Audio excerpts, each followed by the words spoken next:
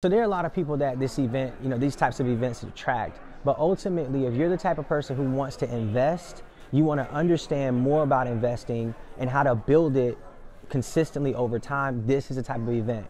Cedric's also really dope at real estate too. So that's another component that he adds. So a lot of people can only talk to you about something one-dimensional, but because he actually ran a business, he can talk to you from a leadership perspective as well, how to actually build something, not just invest in money.